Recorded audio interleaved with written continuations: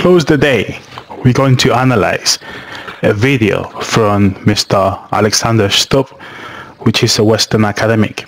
He's basically criticizing the position of John Mearsheimer, who is another Western academic from the USA.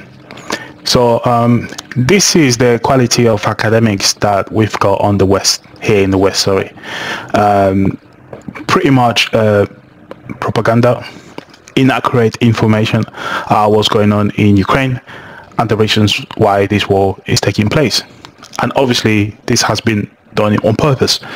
So I'll be adding my comments to these videos that I'm going to show you to you. It's just extracts of the same video, right, in which you will notice how this guy is lying on purpose. So let's go with the first one. His claim is very simple and straightforward. He's basically saying that, well, Russia couldn't help itself, that the war was actually caused by, well, aggressive behavior by the United States, but more specifically driving Ukraine, Georgia and other countries on the eastern flank towards NATO membership and EU membership. Now, with my background as someone who has met Vladimir Putin, met Dmitry Medvedev, met Sergei Lavrov, many of these multiple times, I would like to take issue with what Mearsheimer claims. And today I will give, with my academic background and my practical political background, 5 reasons why I think that Mearsheimer is wrong. I don't have a problem with anyone making... Okay, I don't have a problem with any... They always say that, right? So basically, he's going to counter the argument of Mearsheimer today. And as you heard him saying, he doesn't believe that NATO expansion is a problem. No, but the Chinese, apparently, they agreed on putting an spying base in Cuba. And the Americans are like, whoa, what's going on here? We're back to the Cold War, right? But putting missiles in Ukraine, like nuclear missiles, or including Ukraine into an aggressive military union, it shouldn't be a problem for Russia. But if Mexico gets into an aggressive military union with Russia, that will be a big problem in the USA, isn't it? So let's listen to the next extract.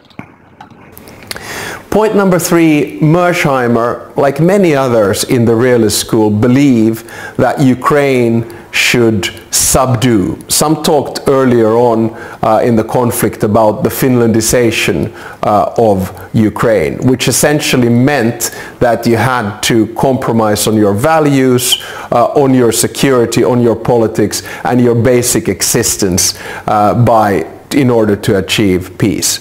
I fundamentally disagree with this thesis, and the starting point is very simple. Every independent and sovereign nation state should have the freedom to choose which club it wants to join.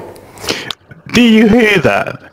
This guy is basically ignoring completely the fact that the West conducted or helped a coup d'etat in Ukraine that put individuals in power that they basically favor the West, and now they're westernizing Ukraine and bringing it into Western Europe.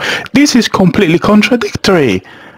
It's hypocritical. He's basically saying that the realists like Mr. Mearsheimer, they believe that Ukraine should basically approach Russia. But he's not acknowledging the fact that the West has actually done this.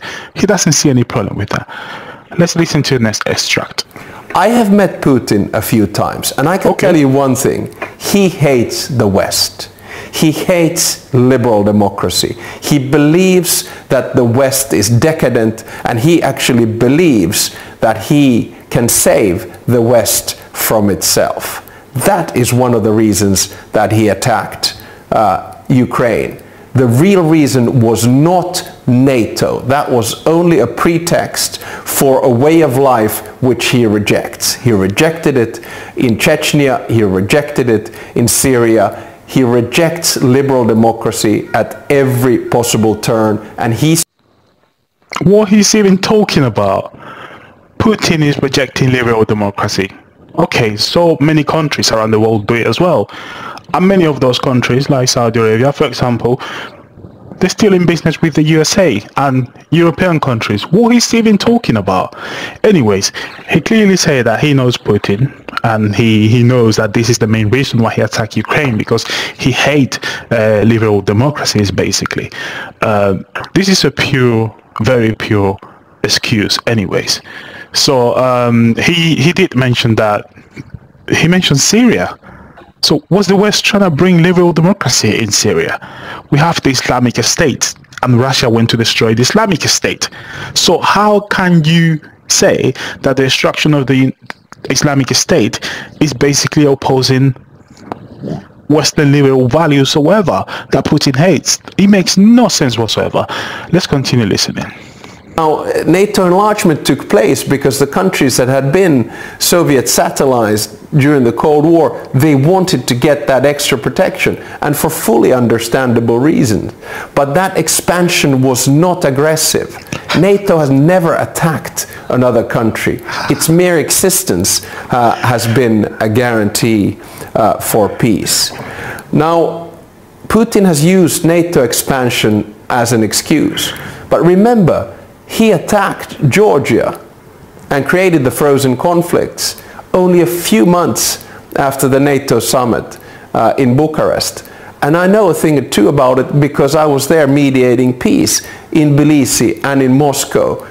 Okay, he's saying that Russia attacked Georgia. He was there, he knows it, right? Well, this guy didn't do his research. Look at this article from Reuters, basically confirming an EU-backed report that actually says that Georgia started the conflict, not Russia. This guy didn't do his research. He's a professor. This is the quality of professors that we gain in Western academia, okay? So you can read this report. It's basically saying that there's evidence of ethnic cleansing against Russians in South Ossetia, and this is why the Russians have to intervene. But they blame the Georgians for that war. This guy didn't do his proper research, right? Oh goodness. But that expansion was not aggressive. He's saying NATO expansion was not aggressive, and he's saying NATO never attacked a country. What is he even joking? Is he joking or what? 2011, Libya, they went into Iraq with ISAF. They went into so many different countries. Even if it wasn't NATO as an organization, there were the countries that are part of NATO that attacked many countries. It's not a defensive organization. If it was, it should be finished. The Soviet Union is gone. So why they continue to exist? The Soviet Union is not there. The Warsaw Pact is not there. But NATO is there, creating new wars, basically, and setting fire in different countries. Let's finish this. Attempt to accommodate Russia into the WTO, into G8. But it wasn't possible. Why? Because I come back to the original thesis. Russia, unfortunately, with the current leadership, is a revisionist, imperialist, and expansionist power. This war is not the fault of the United States. It's not the fault of the West. It's not the fault of the European Union, and it's not the fault of Ukraine. Okay, he's just washing the hands of the USA, Ukraine, all these countries that basically finance Ukraine to conduct this war, to provoke Russia into attacking Ukraine. And today Ukraine has committed war crimes, apparently the Russians as well, according to some reports. But the fact that he's saying this at the end, that the war is not the fault of the USA, of NATO, it's the fault of Russia. We can say that this guy is a propagandist. And like this guy, we got many professors at schools that are completely biased, and they don't look at the conflict realistically. They don't look at what we can see. They're just providing you a version which is complete propaganda. So every single thing he said, you can find evidence that whatever he say here is not true.